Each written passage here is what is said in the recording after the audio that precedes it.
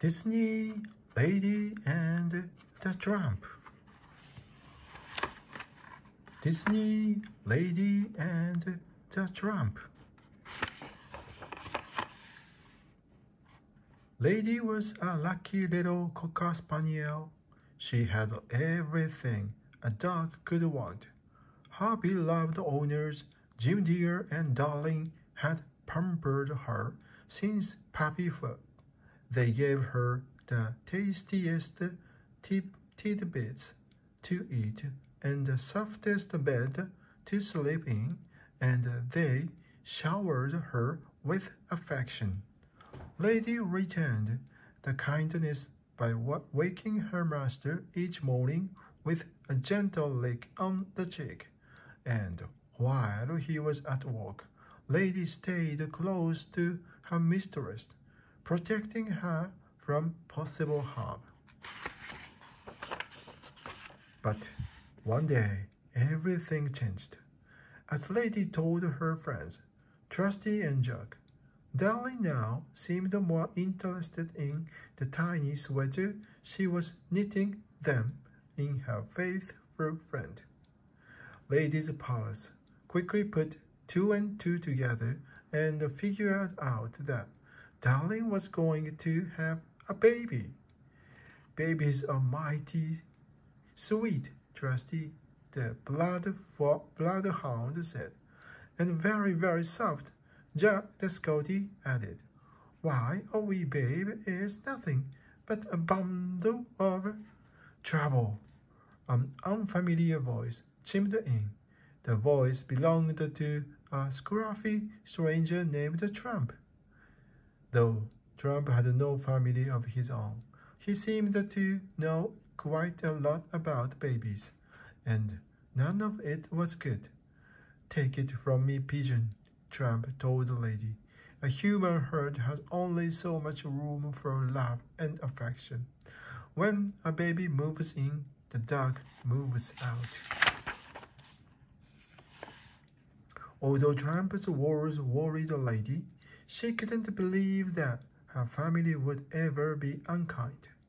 And once the baby was born, Lady saw just how wrong Tramp had been. For not only did Lady still have her family's love, she now had one more person to cherish and protect. Everything was fine until Jim Dear and Darling decided to take a short vacation. Don't worry, old girl, Jim Dear told the lady before they left. Aunt Sarah will be staying here to care for you and the baby. But Aunt Sarah soon made it clear that she didn't not like dogs at all. To make matters worse, she had brought her two nasty cats along. Lady watched helplessly as they wrecked the living room and terrorized the goldfish and the bird. When the cats headed upstairs, however, Lady sprang into action. She raced ahead to stop them from entering the nursery. The nasty creatures tried to run by her, but the lady stopped them in their tracks with a threatening growl. Aunt Sarah heard the commotion and poked her head out of the nursery. She took one look at Lady, growling, and the two cats sniveling, and she ran to protect her pets. Oh, my precious pussy, she crooned, and scooping the cats in her arms, she carried them gently downstairs. Then Aunt Sarah dragged the lady off to the pet shop. I want a muzzle for this vicious beast, she told the sales clerk. I have just the thing, the clerk replied, placing one of the awful contraptions over the struggling dog's face. In desperation, poor lady ran out of the store. Outside, a pack of stray dogs began to chase her. Horns blared and tires screeched as the lady raced blindly through the streets, across the railroad tracks, and into a strange and scary part of town. Her heart pounding, Lady ran on with the strays yapping at her heels. Just when she felt she couldn't take another step, a brown ball of fur rushed to her side. Biting and barking, Tramp fought off Lady's attackers until every last one had turned tail and slunk away. Tramp helped the lady remove the hateful muzzle, and then she told him her tale of woe. "Poor Pidge," he said when she had finished her story.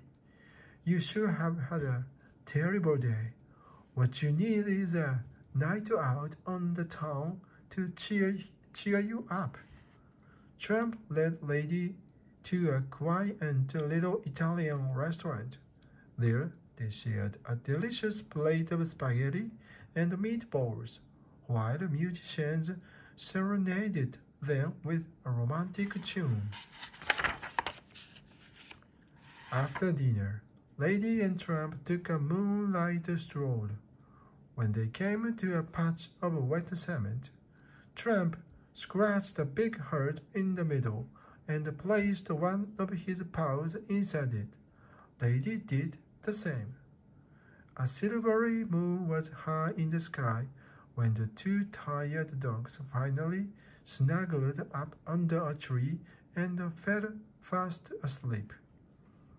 When they awoke the next morning, Lady was horrified to realize she had spent the whole night away from home.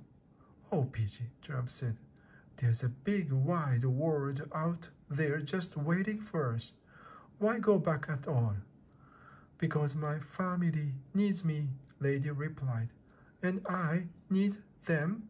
Besides, who will protect the baby if I'm not there?" Tramp had no answer for that. He simply bowed his head in defeat, and even though Lady was sad to leave Tramp, she could hardly wait to return to her family. But when Lady got home, an angry Aunt Sarah was waiting for her. "I have a special place for you now," Aunt Sarah snapped as she led Lady to a doghouse in the backyard. "This should keep you out of trouble," she said, chaining Lady to a stake in the ground. That night, Lady was mopping around the yard when a big gray rat scurried out of the woodpile, scampered up the porch railing, and darted into an upstairs window. "That's the baby's room," Lady cried. She dashed forward, but was jacked to a painful halt by her chain. Lady barked frantically to attract Aunt Sarah's attention. Aunt Sarah finally appeared at the back door, but only to yell at Lady. "Stop that racket," she said before slamming the door again. Just then, Tramp raced into the yard. He had heard the lady barking and had come to help her once more. "There's a rat in the baby's room," Lady said, and with no thought for his own safety, Tramp ran inside to get the rat. Tramp reached the nursery in the nick of time. The baby lay sleeping in the crib, and the rat was ready to pounce. Tramp struck first.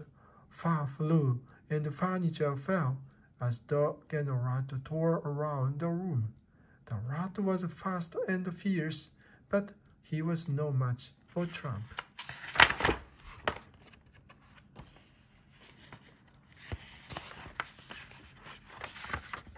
By the time Aunt Sarah burst in, there was no sign of the rat, just Tramp and the topsy-turvy room. Aunt Sarah thought that Tramp had been after the baby, and she quickly called the dog catcher. "Don't come back, you vicious brute," Aunt Sarah warned as Tramp was carried off to the pond. As soon as the lady explained what had happened, Trusty and Jack took off after Tramp. They chased the dog catcher through the dark and stormy night.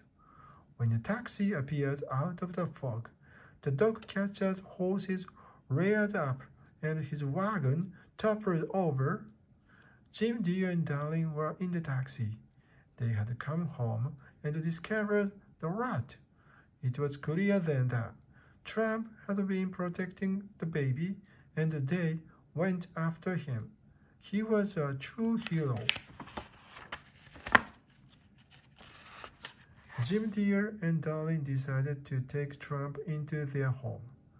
"This is where you belong," Jim, Dear told the Tramp. "You are part of our family now."